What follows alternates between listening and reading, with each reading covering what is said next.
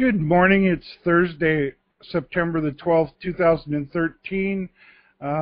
This is the AGORACOM News TV. I've done my morning routine, which is to go through a bunch of press releases and try to find the best that stand out to me and give you my insight into why, what about the news stood out to me.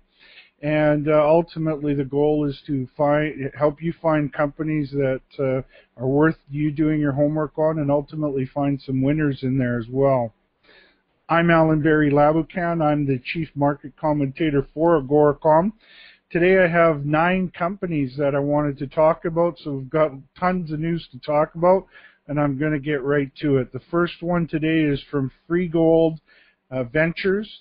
The headline is that they intersect 3.0 grams per ton gold over 27 meters in resource expansion drilling on their Golden Summit project in Alaska. They announced that they received the final assay results from their 2013 Dolphin Cleary summer program for their road accessible Golden Summit project. This Golden Summit project is located approximately 30 road kilometers to the northeast of Fairbanks, Alaska. They drilled 3 holes in the Dolphin deposit area for a total of 1,666 meters. During the summer program, the first hole from the summer program intersected 180 meters, grading 1.13 grams per ton gold and averaged 0.82 grams per ton gold over the entire 585 meter intersection. Then they had another hole, 2 holes from this year's program to go with that other hole. For example, one hole hit a 552 meter interval of 0.68 grams per ton gold. Had some high-grade sub-intervals in there as well, 27.13 meters of 3 grams per ton gold. Had another 66-meter intersection of 1.76, another 8.53 meter interval of 7.49 grams per ton gold. Another hole they had was 520 meters of 0.49 grams per ton gold. Again, some higher grade sub-intervals in there as well. So obviously, Freegold has a large tonnage target here, with some decent grades in a project that's very close to Fairbanks, Alaska. So they also announced that they're doing some comprehensive metallurgical work, and the results will be incorporated into a preliminary economic assessment that they're doing on the Dolphin Cleary area. They don't note when they expect to have that done. So yeah, there you go. You've got in this company, you've got a good high tonnage type target up in Fairbanks, Alaska, with very promising grades, and I like the location. The stock symbol on this one is FVL, and it trades on the Toronto Exchange. The next company I wanted to talk about today was Ascot Resources. They announced, the headline is intersects 10 meters of 33.66 grams per ton gold at Premier. They announced that Ascot continues to encounter wide zones of gold and silver mineralization in all the target areas of the Premier and Dilworth properties. Results have been received from ALS for 26 of 42 holes drilled to date, and they've works out to about 7,200 meters of the planned 20,000 meter drill program. The remainder of the holes have results pending. Drilling will continue for the remainder of the season with 3 Ascot drills. Wide zones of gold mineralization continue to be encountered. For example, one of the holes had 89.62 meters which started very close to surface at only 28 meters below surface, with 1.06 grams per ton gold and 2.7 grams per ton silver. There was a sub-interval there of 30 meters at the end of that hole, 30.85 meters of 2.64 grams per ton gold and 4.4 grams per ton silver. Another hole that they had, again very close to surface, 45 meters of 1.40 grams per ton gold and 3.1 grams per ton silver. Good sub-interval there of 2 meters of 14.80 grams per ton gold and 11.5 silver, grams per ton silver. Then you've got, those are both from this S1 zone. Then they had some drill results from their province and BM zone, 144 meters of 1.37 grams per ton gold, 3.3 grams per ton silver. Very consistent results here. Thick intersections, close to surface, good grades. You can find a whole list of those assay results in the table that's in the news release. They go on that they were drilling to expand the zones, the known zones, and demonstrate the continuity of previous high-grade intersections, as well as expand and improve drill definition in the resource area. In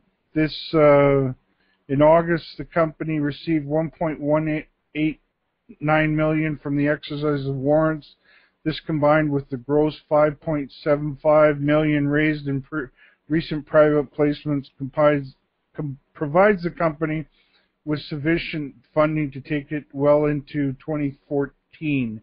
I believe that this project, it always kind of bugs me when companies don't put where the project is located in their press releases, but I'm just clicking on their website right now, and yes, this project is in Stewart, British Columbia.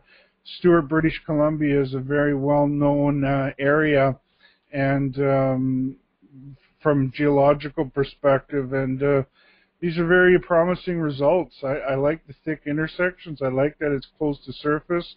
I like that they've got some high-grade sub-intervals in there as well. The stock symbol on this one is AOT, and that trades on the Venture Exchange. Very interesting company there. The next company I wanted to talk about is AuRico Gold.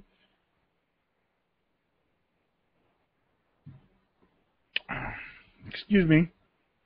Provides an update on the 2013 El Chenate exploration program. This project is in Sonora, Mexico. The objective of the 2013 program is to further delineate mineralization within the existing open pit and expand the known mineralization along the Chenate trend in order to potentially convert the mineralization into mineral resources. Since May, they've at their El Chenate, they've drilled 80 holes for 19,000 meters to date within the current open pit, and 3 areas located along straight to the open pit. One of those holes, for example, these are highlights. One hole had 54 meters of 2.56 grams per ton gold. Another one had 48 meters of 2.90 grams per ton gold. Another had 6 meters of 7.60 grams per ton gold, and another had 24 meters of 2.70 grams per ton gold. Very interesting results there. There's a quote from Chris Rockingham, who's the VP of Exploration. He stated, and I quote, "The 2013 exploration program continues to report encouraging results from both the in-pit drilling program, where intercept reported grades significantly higher than reserve grades, as well as from the target areas that lie along the Chenate fault where the majority of holes were higher than current cutoff grades. The results to date provide additional confidence in the potential for resource growth and mine life extension at El Chenate. They give you a table there with all the various different drill hole results. You can find that on the company's website. AuRico has about $1 billion valuation right now. They've got 247 million shares out, trading at $4 a share. Definitely a company you want to do some homework into. The stock symbol on that one is AUQ, and that trades on the Toronto Exchange. The next company I wanted to talk about today is Euromax. Euromax announces discovery drill hole at Gradina KMC, which is in Serbia. Euromax provided results of diamond core drilling at that Gradina target. The Gradina target is in the southern part of the 23 square kilometer KMC license.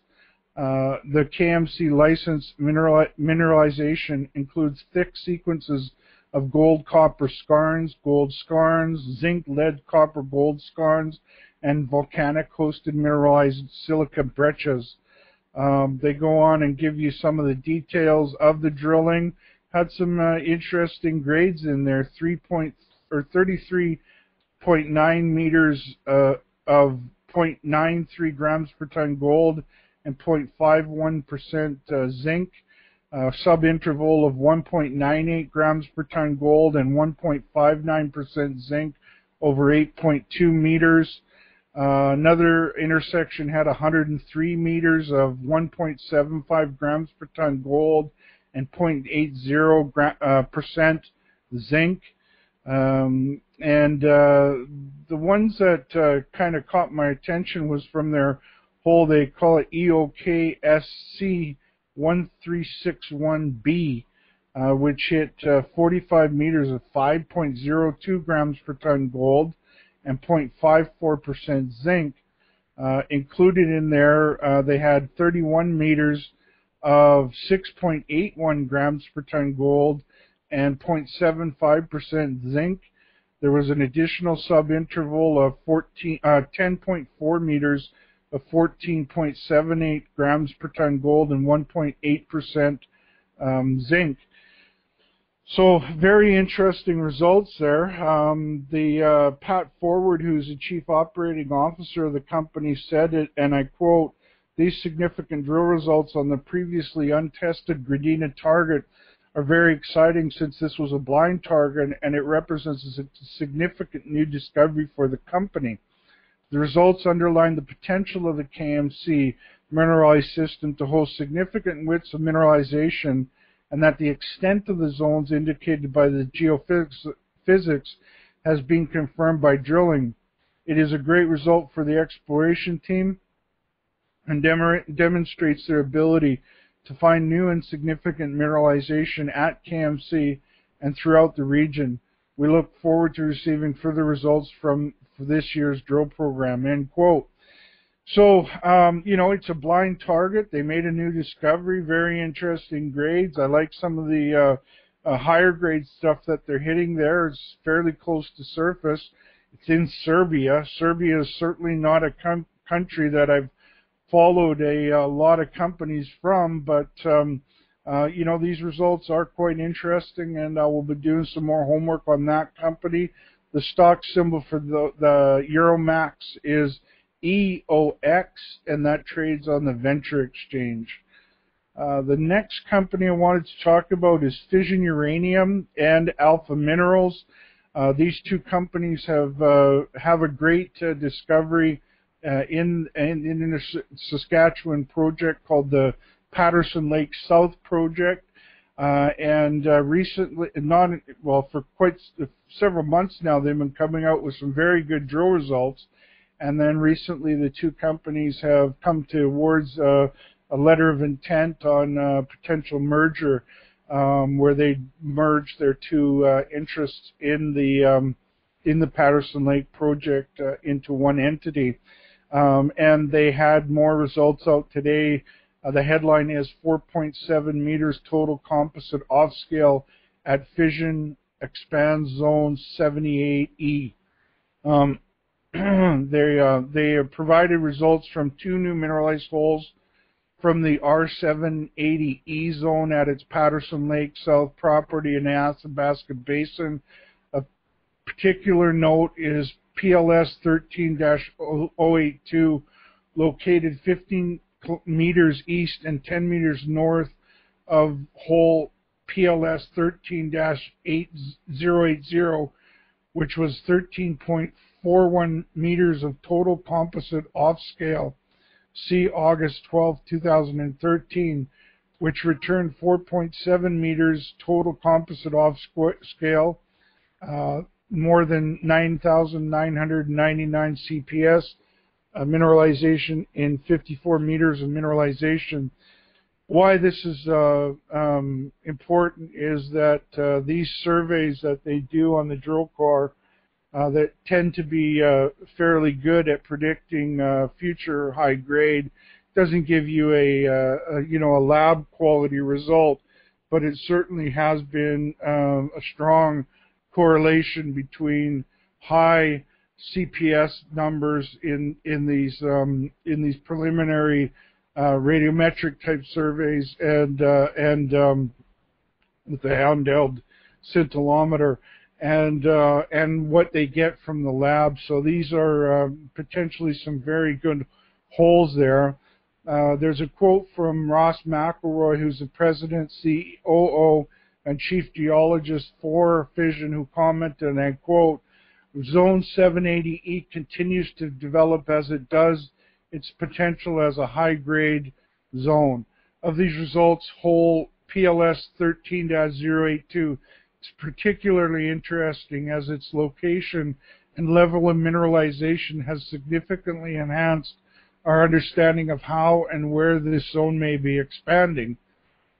So not only are they getting very good results from the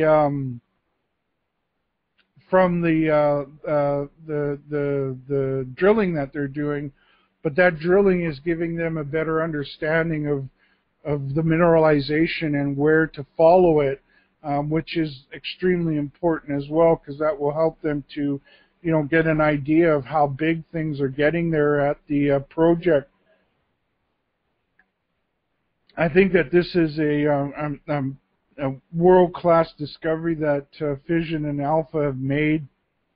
I'm very excited about this project. I think that these two companies could be takeover targets down the road for this Patterson Lake South project. Definitely one you want to do your homework on. I'm just can't be happier with all the results that I'm seeing from these from this project. It's extremely high grade. It's close to surface. These are things that, and it looks like it's got the potential to have a very significant sized footprint for such a high grade discovery. So again, I think that this one's one that is on the target list of every major uranium mining company that's involved in Saskatchewan. I like it a lot. The stock symbol for Fission is FCU, and that trades on the Venture Exchange. And for Alpha Minerals, the stock symbol is AMW, and that trades also on the Venture Exchange. The next company I wanted to talk about today is AQM Copper. They have released updated preliminary economic assessment for their Zafranal copper gold project. They completed a positive independent updated preliminary economic assessment, or PEA, of the Zafranal project, which is in southern Peru, Peru Porphyry Copper Belt. This PEA update follows the PEA issued on January the 18th, 2013, which was based on concentrator throughput of 80,000 tons per day, producing an average of 93,000 tons per annum of copper in concentrate, and a heap leach and electrowinning process expected to yield an average of 99,276 tons per annum of high-quality copper cathode from oxide and secondary sulfide material. The PEA was done by Tetra Tech. There's a quote here from or I can go over some of the details. They're looking at a initial capital cost of $1.1 billion, net cash flow of $3.592 billion, net present value at a 5.5% discount of $1.85 billion. They've got some different discounts there that give you different net at present values. Their payback on that building and production is 2.6 years with an internal rate of return of 25.4%. Some very good numbers in there. They also give the resource numbers. They give you an idea of some of the parameters that go into the or some of the highlights. You can find that in the press release. There's a quote from Bruce Turner, who's the President and Chief Executive Officer of AQM. He stated, and I quote, "We are very pleased with the results of the PEA update as it provides the company with an attractive alternative project development to that considered in the January 2013 PEA on the basis of water supply, site layout, and capital and operating cost. As a result of our engagement with the regional and local authorities and representatives of organizations of water users, we believe the Magus River will provide a viable water supply alternative to the previously proposed desalination plant, and we will continue to discuss this option with communities located in the Magus River Basin. In addition, changes to the layout and mine plan, which now include a 3.7-kilometer tunnel to feed material from the pit to the mill, coupled with the reduced production requirements, has significantly reduced our capital and operating cost estimates. We believe the revised plan to be an attractive option, and the proposed production levels provide an opportunity to optimize feed grade throughout the life of the mine. We are now in a position to decide on an appropriate development scenario for the project and take it to the next level of engineering."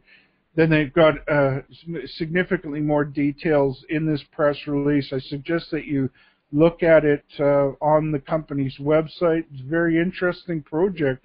Quite surprising that the company only has about a $13 million market value, considering that you're talking about such a significant project here. But that's sort of the state of the market, especially for juniors that are involved in copper. But you know, I'm very bullish on the long-term prospects of copper, and finding these kind of projects is not easy. So again, I think AQM is a good one for you to do your homework on. And the stock symbol for the company is AQM, and that trades on the Venture Exchange. The next company I wanted to talk about is Klondex.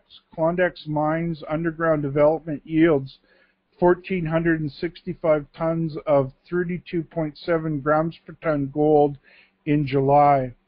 Klondex did underground development program targeting the Joyce and Vonnie structures within the main zone of their Fire Creek project.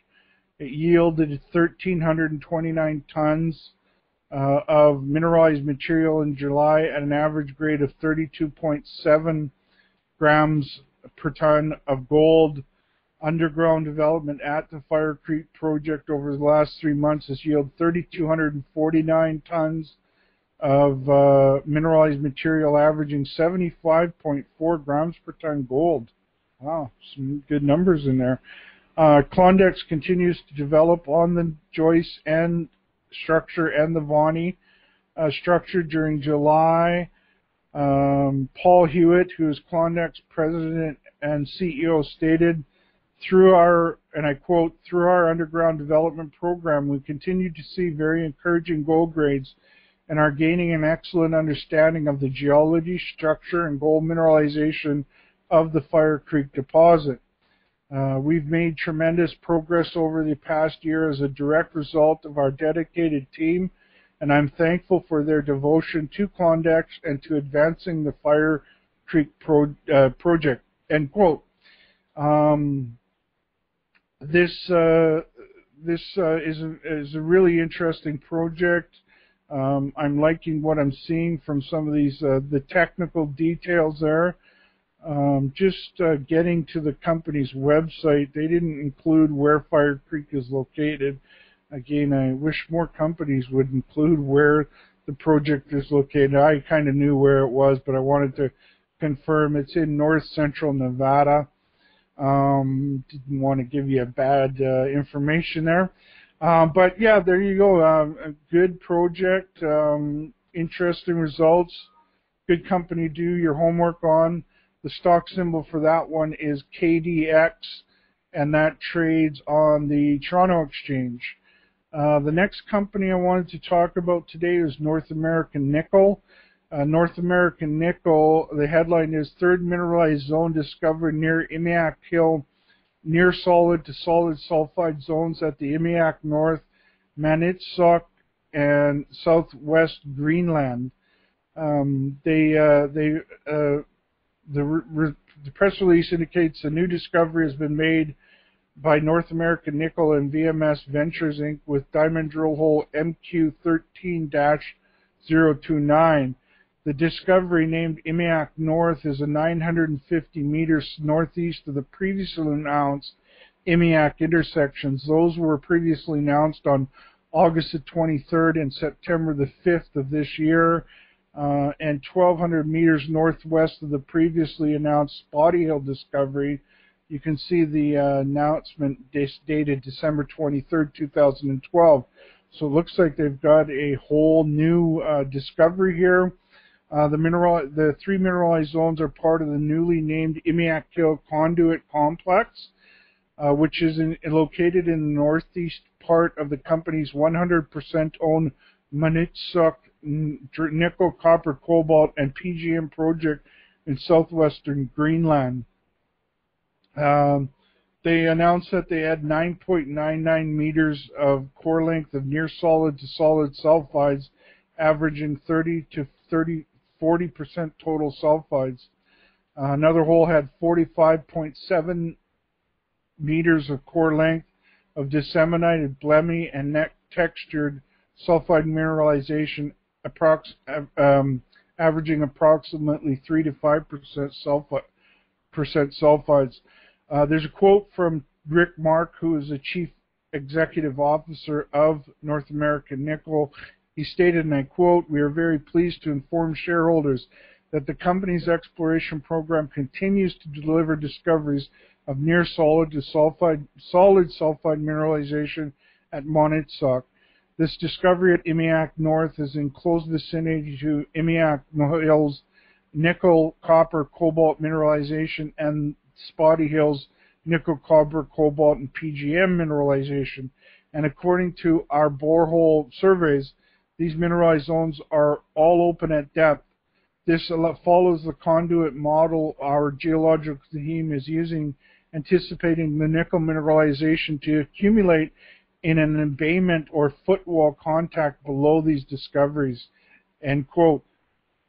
So not only do they have what looks like a very interesting discovery so far from their drill results, it looks like they're just on the top of some kind of system, and they anticipate that as they go even deeper, that that things could get really exciting as they go deeper. North American Nickel stock symbol is NAN. It trades on the Venture Exchange. This is definitely one I think you want to keep your eye on and do some homework on. I'm really liking what I'm seeing from that a new discovery type project. So that's all the press releases for today. And as usual, what my goal is with that, every morning I've done this since 2005 when I originally started doing my Allen Berry reports. Every morning I go through all the press releases and try to find the best ones to do my homework on. And ultimately that's how I've found a lot of winners over the years in my reports. One thing that I'm very proud of from my Allen Berry reports, over the years I've featured about 50 companies in there, and almost half of those companies were either takeovers or became converted from junior explorers into producers. I'm very proud of that statistic, and a lot of it had to do with my daily routine, and now I'm providing that for all of our viewers at AGORACOM and also at Allen Berry Reports. And right before your eyes you can see the homework that I do. On a daily basis I sort of am out there fishing around trying to find good news releases. And then at the end of the week, which is tomorrow, George Chiolis, who's the founder of AGORACOM, and we go over and I pick the best of the weekly morning in the news shows, and I have a best of the best in weekly news tomorrow. So I invite you to tune into that. That show's becoming very popular. We've had a lot of good successful picks in that show so far, and the show is definitely starting to get a lot of attention, so I invite you to check that out. You can find all of the feature shows that we do on my website at allenberryreports.com. You can go to blog.agoracom.com for all of our featured shows.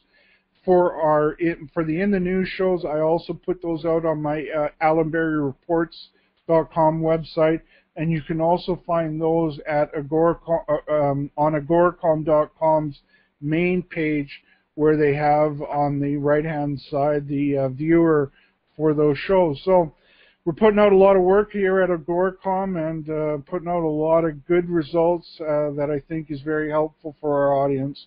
On that note, I'm going to wrap it up, and thank you for watching the show today.